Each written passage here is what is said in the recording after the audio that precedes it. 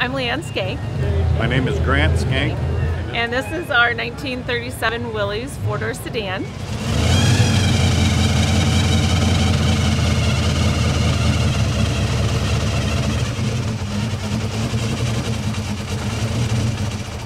The car was found in Minnesota through the line chaser, the MSRA line chaser.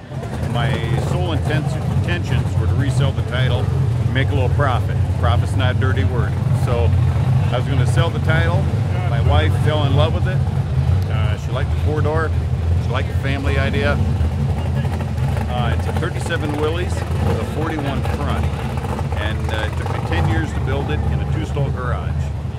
When he brought it home, I said to him, Grant, it's got to be red. It's a Willys, it'll look cool red, and it also has to have a blower on it. The doors in 1937, it took me one winter to get the doors to hinge the way they are. Originally in 1937, they hinged the other way. So I had to make everything sturdy. It's just not putting metal in and putting hinges on it.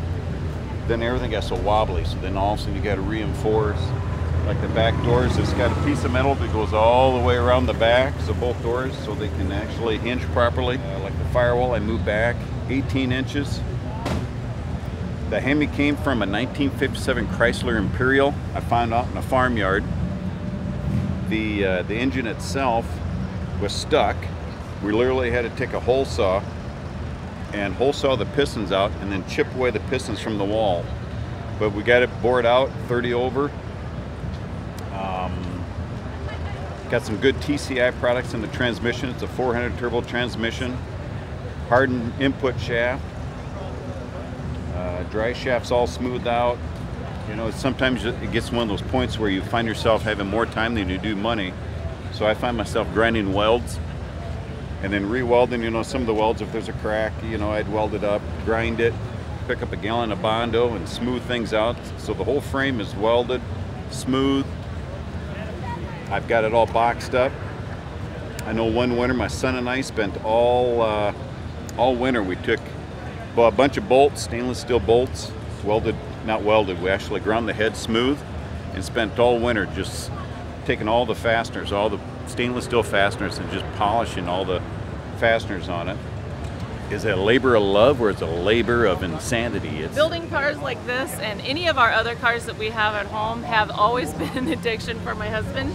And actually, it's good for him. It's nice because he can go out to the shop, he can work, get things done. Sometimes I say, are you going out to the shop tonight? Get out, go, get out to the shop and work. He likes to do that. It's kind of his therapy from work himself. What I like most about the 37 Willys is it's fast, it sounds cool. When we're driving around the event and it surges, I love the sound of the blower and the surging. It's just a fun car.